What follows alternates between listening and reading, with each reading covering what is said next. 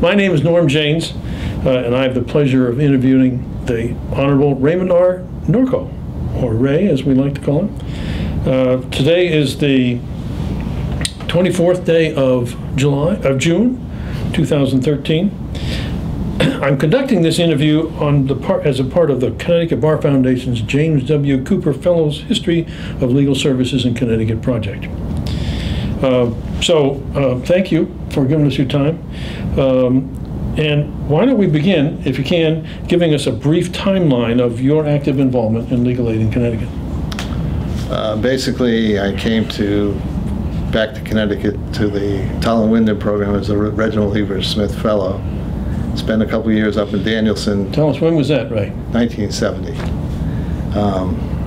Spent a couple of years up in Danielson, commuting to Putnam to take clients on Fridays. Had the unique opportunity to serve the clients of the Danielson area. I then went in 1975, was hired as the Executive Director of the Legal Aid Society of Hartford County. Spent 10 years there. Was nominated by the Governor O'Neill to the bench on November 4th, 1985, and been on the bench ever since. It should be noted that I've always kept my eye on legal services as a judge and tried to help out in any way I could. You might want to mention your role in the Bar Foundation in those years after you were appointed to the bench. Fortunately, I was appointed to the board of the Bar Foundation, and such a wonderful group of people with determination, grit, and eventually ended up as president. And one of my last official acts as president was the Fellows Program was voted in at that particular moment, which has turned out to be a wonderful program, even though we sort of fought our way to the positive side of the ledger. So let's go back to your earliest days in legal aid, working with the Tolland Wyndham Legal Assistance Program. Tell us about the position you held and the kinds of work that you were doing then in the beginning years. In the beginning years, as any other beginner, I was learning the ropes of poverty. I sat in Danielson as the leader of the office. Bob Kelleher was there. Bob left as soon as I came. I don't know if it was because I came, but he left anyway. And then most of the cases I handled we handled everything coming in the door, but most of the meritorious cases was in the Social Security area, which I concentrated on. Took a case called White v. Matthews all the way to the United States Supreme Court, in which they failed to grant cert, which went through the district court by Judge Clary and the appellate courts down in New York. Tell us about White v. Matthews. What was the issue? The ALJs in the Social Security system would hear cases and then sit on the decisions for inordinate periods of time, sometimes as long as 18 months. Basically, I sued saying that if they don't render a decision within 6 months, they're prematurely eligible until the decisions are rendered. And obviously, if the decision is positive and everything works out well, if the decision is negative, then it cuts them off from the Social Security. Probably said it cost the government quite a bit of sum. It took them about 7 years or 8 years to reverse that particular decision. And I was always proud of the fact that Judge Clary, who was from the Danielson area, was probably one of the most conservative jurists I've known on the East Coast. And Judge Clary, and everything I ever brought, never ruled against me, which I've always found as a mark of distinction. There we go. You were specializing in Social Security disability work, or I don't think a fair statement? No, I don't think that's a fair statement. You had to take what came in the door, and Social Security seems, disability especially, was one of the areas that was always showing up. I mean, there were people who lived in Danielson and didn't have electricity. The mental illness perspective from the non-governmental was deficient. We were always bringing cases to help people out with mental illnesses and things of that nature. I had one of my favorite clients who's probably long passed away. His name was Jasper McLaughlin, who was a punch-drunk ex-fighter. Jasper would show up in my office every day at 2 o'clock. It didn't matter whether he had an appointment, whether I was there. He would show up and hang around for about 15 to 20 minutes. So finally one day I said, I better figure this out. So I took we had a little small bathroom upstairs, and I made it Jasper's office. Jasper would go in there, sit on the john for 10 or 15 minutes, do nothing.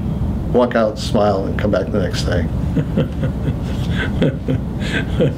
Can you tell us what drew you to legal aid work in the first place, Ray?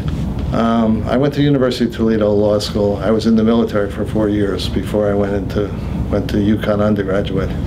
And in my third year, they opened up a clinic, which was one of the first ones in the country. As soon as I found out what they were doing, I knew that that's what I wanted to do. Can you tell us who were, particularly in those early days, but throughout your legal aid career, who were your mentors or who were some of your memorable colleagues? Well, the first one that comes to mind is Doug Crockett. Doug was always the anchor of the office intellectually. In that intellectual shell was a forceful person, a very competitive person that always pushed the buttons the right way and always brought about good results. We had Jack DeZamba, you had Jim Sturdivant, we had yourself, all part of the offices. The legal aid offices in the 70s was under tremendous pressure from the private bar. I mean, I had an incident myself with the private bar that forced me to go down and take my boards or my license applications through the Bridgeport where I lived as a kid. There was a tremendous amount of ill feeling between some members of the private bar and legal services. And of course, Bruce Burwald was the director. And I always used to laugh. Bruce was a pretty steady Eddie guy, but as director, he had a picture of Che Guevara in his office, which I always said would defend the masses even today. As I recall, that picture was visible from Main Street as well. So. Well, Bruce never went out of his way to rub it in. But the office, I mean, the office was filled with people that had a dynamic interest in serving poor people. Uniform, even though they didn't, I mean, the competitiveness among the attorneys was vicious among ourselves. But we always had a docket of about 8 to 10 federal cases pending in one form or another. And people have to remember, in the 70s, federal court was an open door. You had 3-judge panels for everything that was constitutionally challenging a statute. And that got to be such a burden that they formally eliminated that after a while with the 3-judge panels. Can we go back and talk a little bit about the reaction of the local bar and the judiciary? Can you say a little bit more about the problem that you had? Yeah, I think that the local bar viewed us as interlopers, wise guys, hippies, whatever you wanted to call us, and that we would interfere with their ability to earn a living. That was a major position they took, and I don't want to say it had a force in how you worked as a legal aid lawyer. You were always conscious of that. The judiciary wasn't exactly famous for opening arms, because they always looked at us as, what constitutional amendment are we challenging? I always remember the first time I appeared in front of Judge Blumenfeld, that was the first thing he asked me. Another legal aid lawyer? What amendment are you challenging? The 1st, the 5th, the 14th? And then he looked down at the papers, and I suited a doctor and his nurse for conducting illegal searches at nights in poor people's houses, and he almost had a heart attack on the bench. But he granted everything I wanted, so I have to always have that as a postscript.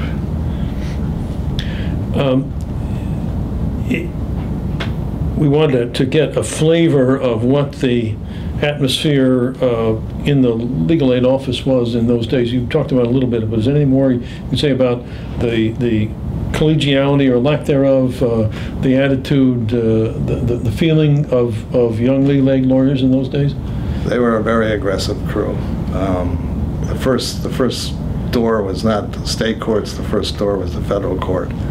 And if you did that, you obviously had town council, you had big bills coming out of those particular lawsuits, and the citizenry was not happy on a lot of occasions, thought that we were a little aloof and arrogant, which in some cases we were. And is there any difference in your mind and your recollection between your experience in Danielson in the early 70s and your experience in Hartford as you got into the later 70s and early 80s? There's been a progression of love towards legal services that has sort of happened underneath my watch. I mean, when I was in legal services in Hartford, it wasn't as difficult because it wasn't a close-knit community as such as the Willimantic area was, and some of the players. And there were certain players in the Willimantic and Danielson area that hated legal services with a passion. and would do everything to disrupt the ability to practice law by us. When it got into Hartford, it sort of gets fused out because you have such a large geographical area. Your funders are different. I mean, remember, I had offices in Enfield, I had an office in Bristol, so I was dealing in multiple jurisdictions at a time. What has amazed me mostly is that the change of attitude towards legal services in the past 10 years has been astronomical in my mind. I'm stunned every time I look at the reception that legal services receives these days compared to what we had to fight through when we were beginning. You've mentioned some of the legal issues that you worked on, but what would you say were the major legal issues facing the poor, the low-income community when you started, and then in your experience, how they've changed over the period of time when you were involved? Housing was always having enough adequate income from the social services systems. Welfare was always an issue. No one will call me except someone calls me. Social Security was a major piece. Income determinations, welfare, food stamps, things of that nature always took our time. Housing was an enormous, poor people had a very difficult time. Section 8 came in, that presented issues. Dealing with HUD and the various federal agencies was very difficult.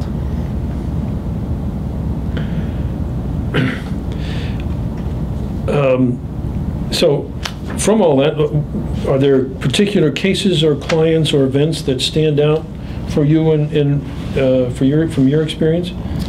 Well, Maggie Klein was the one that was in-state, out-of-state tuition, which we took to the Supreme Court. So I got a seat to watch Justice Douglas at that particular time not say a word and then vote against us, which of course crushed me. But Jim Servant brought the case against HUD in which he got I think it was something like $60 million verdict.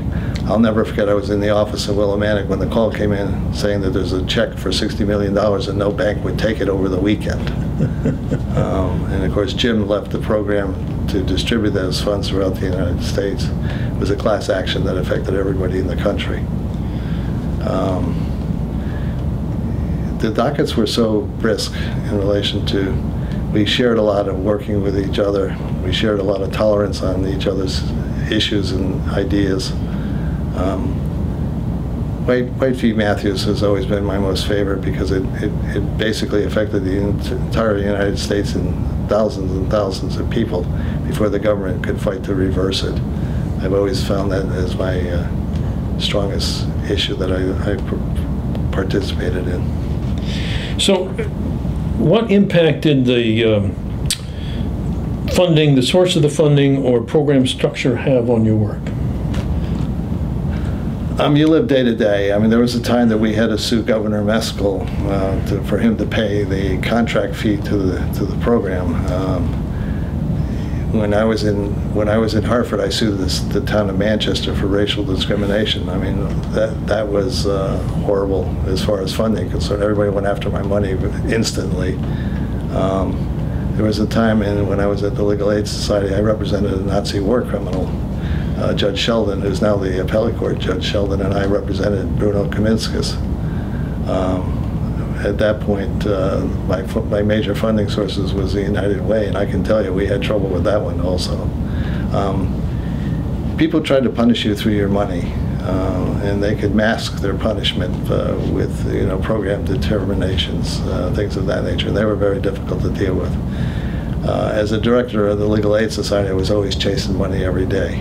You never were secure in your funding and the number of people that you could afford to hire and keep working. Do you think that those funding issues, did they influence either individual cases that you did or didn't take, or priorities in any way? Hopefully not, but probably yes.